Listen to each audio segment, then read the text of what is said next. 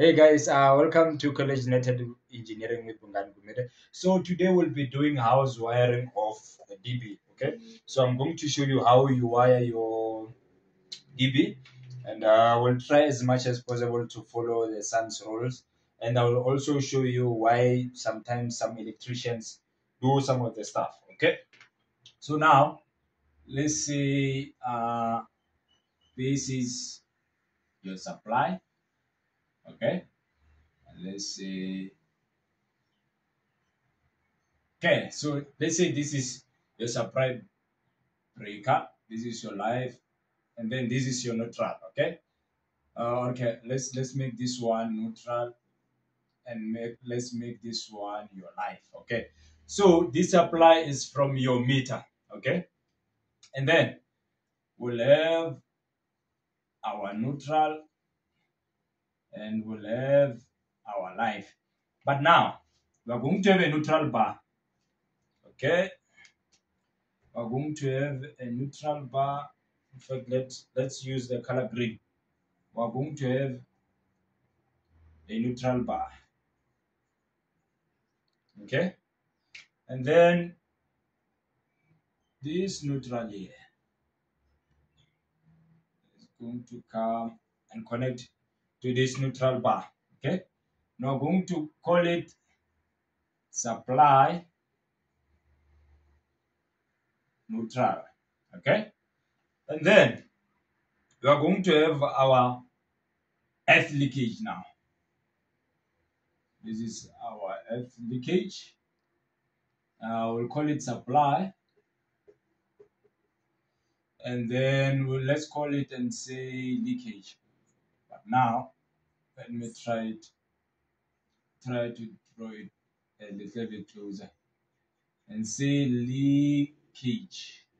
Okay, so now we come here, then we are going to supply our neutral. This is the input, right? So our neutral must come from here.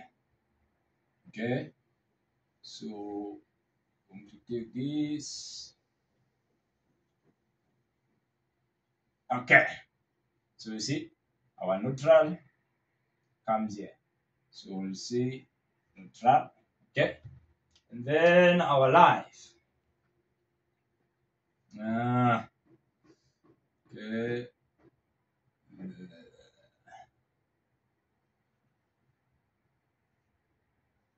Jumps.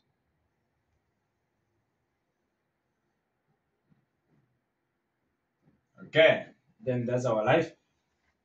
I didn't want to cross, but it's fine. Just to show you the basic understanding. Okay, so now we've got our earth leakage and we've got our supply. Okay, so now here comes your appliances. Let's start with a geyser. Okay, let's say you've got a geyser, and then say this one will be your geyser. Okay, and then this one will be your stove, and then this one will be your socket. Okay, so we'll see geyser, stove, and then say socket, and then this is your socket, and then let's put one for your light. Then these are all breakers. Okay, these are all circuit breakers. So now okay, let's start with the neutral. Okay, so and then this one is your life, this is your life, this is your neutral. So you can see that my earth leakage receive power from the output supply circuit breaker. Okay, because you can see the supply neutral comes here, and the neutral for the earth leakage comes here also, and the live for the earth leakage comes from this supply breaker. Okay, but now our geyser now. Okay, our geyser will receive power from the earth leakage. Okay, so meaning that the neutral. Oh, okay, before we go to the neutral, let's go to this other neutral. Remember, I said we will have a supply neutral. We'll also have a earth leakage neutral. Earth leakage neutral. Okay, so you are going to have two neutral bars. Neutral bar, neutral bar. Okay, so this neutral will come here. Okay, so the output neutral from the earth leakage will come here. Okay, so which means that if, okay, let's start with the neutral. Most of the time, we see that people, they don't connect the neutral with the earth leakage. They connect it with the supply. Okay, they connect the neutral for the geyser and the stove from the supply neutral bar, or you can just put it here. They connect it from the supply neutral bar. But why is it that they do that? It's because of avoiding nuisance tripping. Okay, remember that the rating for your leakage or earth leakage is 30 milliamps. So sometimes the geyser and your stove, they produce a leakage which will be more than this, and then it will cause your earth leakage to keep on tripping. So this is why most of the time, or sometimes, they connect your geyser and your stove neutral and live on the output of the supply and not of the earth leakage. So it means that if you connect your neutral of your geyser on the neutral supply side, it means that also your life must come from the supply side. So which means that this life now will also connect to the earth leakage, right? So we'll say life and we'll say neutral. Okay. It's something that you must never do. If you take your neutral from the supply, you must also take your life from the supply. You can see this supply, it goes on the earth leakage and it also goes to the geyser. Okay, if you take this supply, let's say we want to supply our geyser, and then you decide to take the life from the earth leakage, but your neutral, you took it from the supply, is going to trip. So you must make sure, remember that current in is equal to current out, which means that if you connect your geyser neutral on the supply, also your life must be on the supply. If you connect your neutral geyser on the leakage, also your life must be on the leakage, okay, or after the leakage.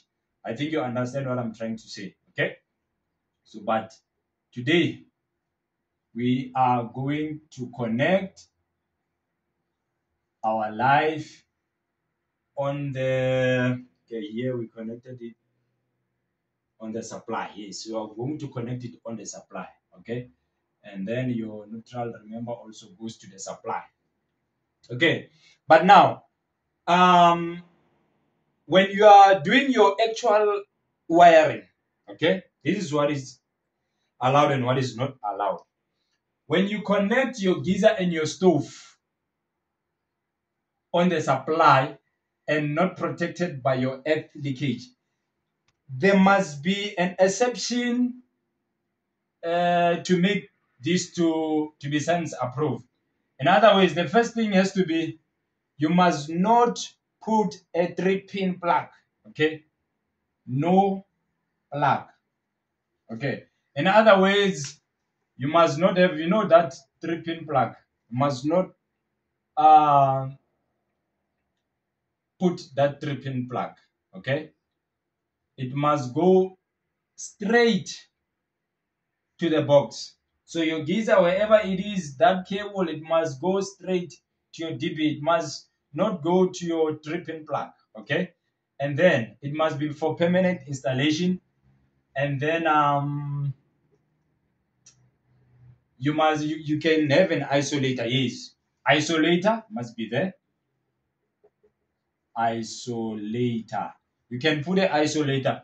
Okay, yeah, that's according to your science, but I'll post the rules and the regulation according to science. Yeah, but this will do on another video. So the important thing that I wanted to emphasize is that if you take your the supply for your life for your geyser from the supply side, then you must also take your neutral from the supply side. You don't mix. Okay, and then for the stove also, let's take our life from there, and then our neutral will go also, it will jump and come here on the supply side. Okay, but now the sockets, we are going to put them under our earth leakage. Okay, so your life gonna come here also, come here, and then your neutral, the neutrals for your lights, we are going to get them from the earth leakage or under the earth leakage. So it can go to your lights, no, it will go to your sockets. Yeah, to your sockets. Okay, or unless if you've got one which is double pole in such a way that you can also come and connect here. Okay, but for now, let's do it like that. Okay, let's assume it's just a single pole. Okay, so if it's a single pole, that's what you're going to do. Your neutral bar will go straight to your sockets. Okay, and then your light, according to sense, your light must be protected by the earth leakage. But unless if it's an emergency light, you take your supply straight. You supply your, what you call, your life will go straight from okay, if it's from this supply, then I'm going to take it from this guy. Yeah, because of this is also from your supply. Okay, but remember, if you take your life and put it on the supply side, it means that also the neutral, it must come from this one.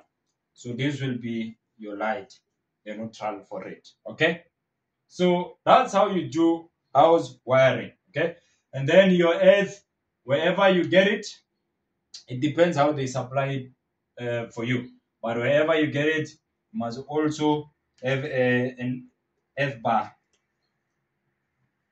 You'll have an F bar. F bar. Okay, so that's it for this video. But now that's what I wanted to show you. The most important thing is that current in is equal to current out on your earth leakage.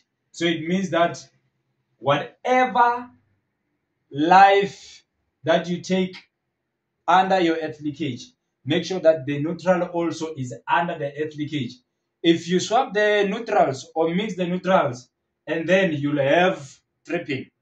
So, and also your geyser and your stove, you are allowed to take them under the earth leakage. It's not a problem as long as it won't cause nuisance tripping. As long as you don't trip, but if it keeps on tripping, then you can take it from the supply side. The reason why we take the geyser and the stove most of the time from the supply side is to avoid nuisance tripping. Okay, so sometimes your geyser might need a clean neutral which is not under earth leakage. Okay, so that's why most of the time we take it from the supply side only for your stove and your geyser, but for the sockets always protect them. Okay, and I'll post screenshots of or PDFs of your sense how you must wire your geyser and your stove according to the rules. But the most important thing, don't mix the neutrals. Don't mix don't mix the neutrals. Okay? And then I'll do a separate video for the rating, your amps rating. But make sure that always this one